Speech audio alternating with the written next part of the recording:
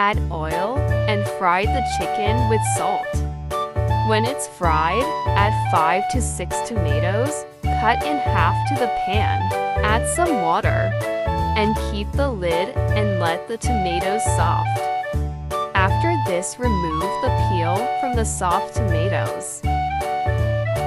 Mash the tomatoes. Add 4 to 5 green chilies. Add 1 tablespoon of cumin, black pepper, dry fenugreek and Karahi masala, and red chili powder. Cook all these ingredients well. Add curd and cook well till the oil comes to the top.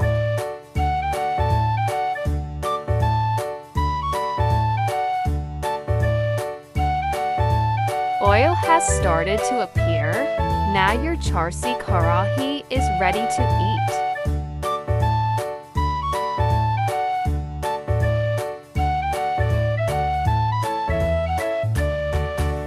Thanks for watching.